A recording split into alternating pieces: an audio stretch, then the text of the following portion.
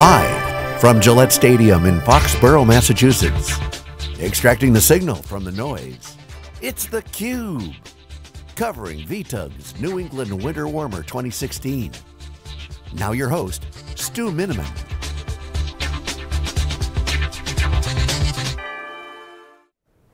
Welcome back to theCUBE, here live at Gillette Stadium for the VTUG 10th year of this user conference, really helping customers talk about not just the great growth of virtualization, but transitioning and understanding how clouds and DevOps are coming into play. Happy to have on the program for the first time, Scott Herold, who's a product manager inside Red Hat. Scott, welcome to the program for the first time. Thanks for having me, Stu. All right, so you gave a keynote this morning. Before we get into it, tell us a little bit about kind of your background, what led you to Red Hat, and what your role is inside the company. Yeah, I've been in the virtualization space for about as long as most people have been, 10 to 12 years now. Did a couple books on VMware, ESX2, VI3. Got a real job, got into the software business, not a consulting. Came in through VisionCore. Way back in the early days, VisionCore, of course, was acquired by Quest Software. Quest Software was acquired by Dell. Yeah.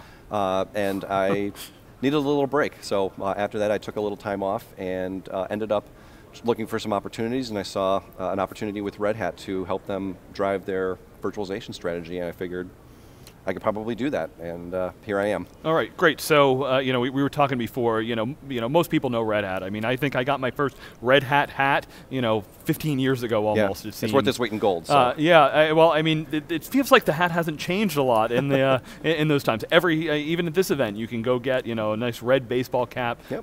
But everybody knows Red Hat for Linux, but Red Hat's been doing a lot more on theCUBE. We've been lucky to really talk about what's going on and been at the center of it at Red Hat Summit. At many other conferences. You're heavily involved in virtualization. Talk about Red Hat's positioning, the solution set, and what's involved. Yeah, when you look at Red Hat, what's one of the things that we realize, and you're seeing that from the other traditional vendors in this space, Microsoft. It's not just an operating system anymore. There's so much more to IT that if we continue to shoehorn ourselves into being just an operating system, our growth is limited. So what we're looking at is there's a lot of modernization that is happening around the market. Virtualization is core to a lot of that. You can't do OpenStack without the KVM hypervisor or solid hypervisor underneath. We're looking at container technologies. How are people trying to get to that next generation? And it's really interesting because those are demands that are being driven top down from developers, but it's causing a major infrastructure and architecture challenge for traditional IT administrators, and that's where we're coming in our position is we still need to maintain our relationship with that traditional IT data center, but still meet the demands of the business and the developers that need to be more agile, meet the demands of the business as they move on towards needing to provision at massive scale in seconds. Yeah, so one of the challenges I have, when I talk to users is, first of all, Red Hat does a lot more now. Not only is Linux ubiquitous, but open source projects are everywhere. Yes. There's so many different pieces, and you rattled off, there's OpenStack stuff going on. We see what Red Hat's doing, with some of the large cloud providers. Yep. Things like containerization and Docker. There's a lot. How does everybody make sense, and where does how does Red Hat fit in as one of the strategic partners for customers? Yeah, what we're looking at is again how we help them ease into this transformation that's happening. One of the things that we actually see and realize is traditional virtualization is actually still growing and growing fairly rapidly. There's a lot of opportunity there. So we want to continue to service aspects of that market, but we know that ultimately we are going to lose market share to these modernization technologies. And the approach that we took at looking at that is, yes, we are good at building platforms. How can we get people into a virtualization platform? How can we get them into a cloud platform, a container platform? And one of the things that had been historically missing from Red Hat was, how do we help them manage that? And I think that's one of the things that we got in with the ManageIQ acquisition and now the Red Hat CloudForms product, is it actually allows people to help kind of consolidate and centralize that operational management, regardless if they want to provision something to Azure or EC2 or Hyper-V, VMware, Red Hat Enterprise Virtualization, our own solutions. How do we centralize the operational aspects and the consumerization of the infrastructure regardless of where and how this backend is configured. That plays into the container strategy, it plays into the cloud strategy, and it plays into the traditional physical and virtualization space. And we see now that management really is the key to tying that together and being a good differentiator for Red Hat, taking that open source approach and really kind of being the Switzerland around all of these technologies, even those that some may think that we are highly competitive with.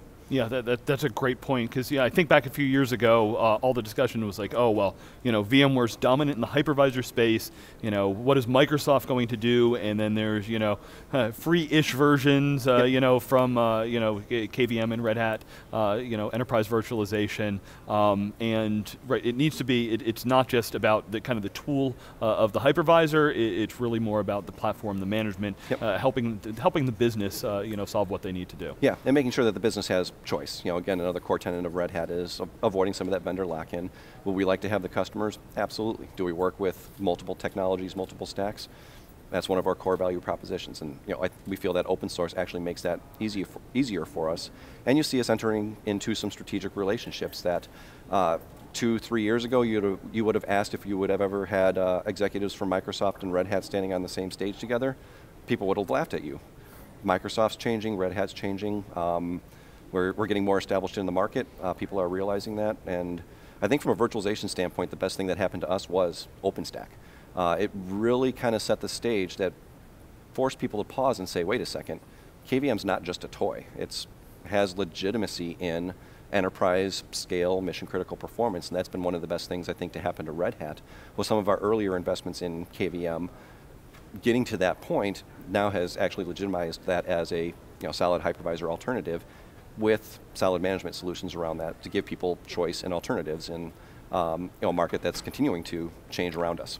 Yeah, one of the things we've been looking at Wikibon is to really get value out of IT, it needs to be more than just kind of virtualizing the environment. What we put out a definition, what we call true private cloud. So there needs to be the automation, there needs to be, management needs to, not saying that everything goes public cloud, but I need to understand kind of the efficiencies and the utility that I can get from a public cloud, and having some similar capabilities in the, whatever on-prem solution I have, or if maybe I'm partnering with service providers to invite that, to do that, but IT needs to get out of some of the day-to-day activities, and therefore the management and orchestration layers are going to help with a lot of that. And that's really where that CloudForm strategy for us comes into play, is again, we're open, we have providers into Hyper-V, into VMware, into Rev. And regardless of what that underlying platform is, you have the same problems, you have the same operational challenges. How do I manage capacity? How do I optimize my workloads? How do I manage my provisioning and lifecycle of these VMs? And then even if you take those problems and start to scale it out to cloud, one of the things that I like to mention is the concept of VM sprawl isn't limited to private cloud. You start getting VM sprawl into public cloud. Now it actually costs you real money if you have these ghost instances running out on Amazon. And that needs to be controlled. And we are taking that approach of supporting these multiple platforms to help people consolidate that, those operational aspects, because these are real challenges that we see them face. Okay, you used the term earlier, kind of some of the modernization that's going on. What about from the application standpoint? I guess we look at it, Linux tends to be, what's underneath most, modern applications. So, what's Red Hat's positioning? How is Red Hat helping with the application modernization? Yeah, we see obviously a lot of demand from IT operations is always kind of stuck in the middle. We have demands from the business saying, move faster, be more competitive, be more agile than our competitors, or we lose, we fail. And at the same time, the developers have to come up with a way to do that. They need an infrastructure that can support that method and approach. So now more than ever, these developers are saying, even provisioning applications and workloads in minutes isn't enough anymore. We need to have scale in seconds. So that's where we're starting to see the cloud technologies really coming into play. If you really need that massive scale up, scale down, that's where OpenStack can help you scale out and scale in these applications. The applications do need to be built differently than the traditional physical virtual workloads that we've seen the past 8 years, 10 years or so. To be more agile, the applications have to be built to scale within the application and not have to rely on the infrastructure for high availability, clustering services. And when you really need massive hyperscale, massive testing, and boot times in seconds, you look at the container technologies which are now coming into play, and how you also similar problems that we see and saw with virtualization are also happening in containers. How do you treat those as groups of hosts? How do you provide high availability services to key aspects of those applications? And that's where we're working with, again, more open source projects with Google around the Kubernetes initiatives and how we help manage the entire container stack, and really taking a look at the application approach. And Red Hat is no stranger to the application space either, with a lot of the work that we've done with JBoss. Now getting into OpenShift, how we actually become an application delivery platform that meets those next generation needs, and help kind of mask that. The whole concept of that DevOps role was supposed to be that person that sits between IT operations and the developers. I don't think that that role has matured the way that people had expected it to. When I talk to customers, I still go out there and I see it. We see the data center guys, people responsible for the infrastructure, really don't care what runs on the infrastructure as long as no one's yelling at them that it's slow, and no one's breaking anything that forces them to go in on the weekends. And at the same time, the developers don't care where their applications run as long as they get the performance that they expect. So there's this balance that has to be done to help maintain that relationship between those two groups. And still a very interesting dynamic, and something that Red Hat is still positioned very well to do. Yeah, so Scott, you ran through a bunch of pieces there. I guess if I talk to the typical user here at this conference that said, okay, I'm comfortable with the virtualization. If I line up OpenStack, containers, and kind of the application, you talk about the OpenShift and JBoss type stuff, where are customers along the readiness for it, using it, and general awareness of those technologies? Yeah, we're seeing customers are using elements of that. They may be using certain portions of that in different areas. Even the same customer may be using the entire stack, just completely independent of knowing that another group is running another part of that overall stack. So it's really, really hard, especially in an event like this, to have a one-size-fits-all solution. So we focused what we talk about. Today was all about virtualization and how to prepare virtualization for that movement to modernization. Yeah. Is enterprise virtualization going to disappear? Absolutely not. I think that's one of the things that we've learned, us as Red Hat, the market in general. You're not going to take OpenStack and replace your VMware environment. It's not what it was designed for. It's not going to happen. Enterprise virtualization is here to stay, but you do need to be aware of how the demands of the developers in the business are going to push for more dynamic IT resourcing, staffing, provisioning, all these processes, and that there are other solutions out there like the OpenStack and the containers that you will hear about. It's not a threat to your job, but definitely take a look at it, because you will need to know about those technologies to hold some intelligent conversations, and do so and implement that in a way that doesn't disrupt the core business that you've been running.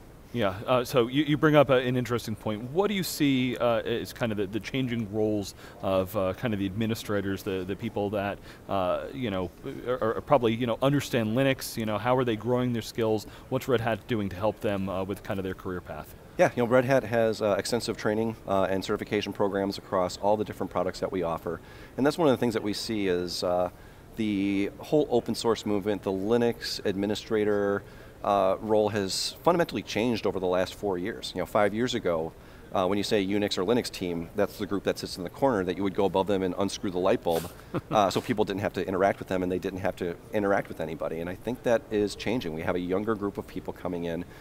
Even in universities, we're seeing open source technologies being taught. Python is one of the main programming languages that are being taught. Linux is being more heavily used in the academic space. So we're starting to get a younger audience in here that really is kind of taking to this open source technology, kind of growing up with it. And I think that's kind of reinvigorating what we're doing and driving people who are traditionally Linux. Now, it's not just an operating system. We have the containers, we have the virtualization aspects, the management aspects, really taking it to that next level. And I think it's exciting having almost a new generation come in and reinvigorate what we've been doing, which hasn't changed even comparatively to Unix. It's very similar methodology that's been in IT for 40 years. So we have a new movement around that in which all these new technologies require Linux knowledge or a Linux base, for the containers, the cloud instances, the virtualization, it's really built around a solid Linux core. Yeah, I mean, I definitely hear lots of confirmation in the marketplace for what you're saying. When I talk to younger people that are kind of new getting into working in the IT space, there are a lot of times grabbing tools out there, and the open source tools are usually the ones that they're starting with, and many of these pieces that are out in the marketplace are ones that have kind of come into Red Hat through acquisition and participation from Red Hat. So I guess one of the questions I'd ask in general, and you don't speak for the branding of the company, but when we think of Red Hat, it's much more than Linux now. What's kind of the main things that you're hearing from the customers as to, we've talked a number of them, but I guess maybe summarize for us some of the main couple. Yeah, we're hearing from the customers that they're still a lot of surprise that Red Hat does more than Red Hat Linux, Red Hat Enterprise Linux.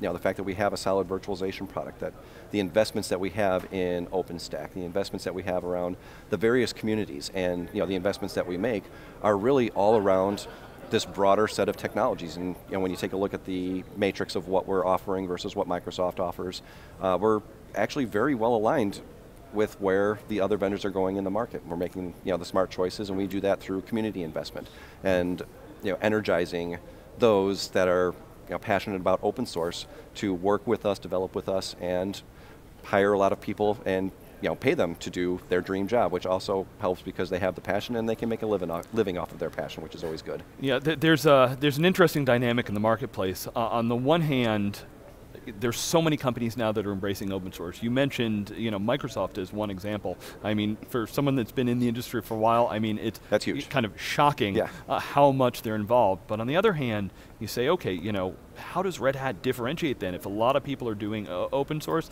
but most companies aren't monetizing open source the way that Red Hat does? And I asked Red Hat, they started early and they didn't give up. They pushed incredibly hard. We started in 1999, I believe. I've only been here 2.5 years, so the old history, you'd have to ask somebody else, but we kept at it. We had a good business model, and when Linux was in, it wasn't a trusted technology. The whole open source thing was just unsure, and a lot of things that Red Hat did, they just did incredibly well. And internally, they invested in the right areas.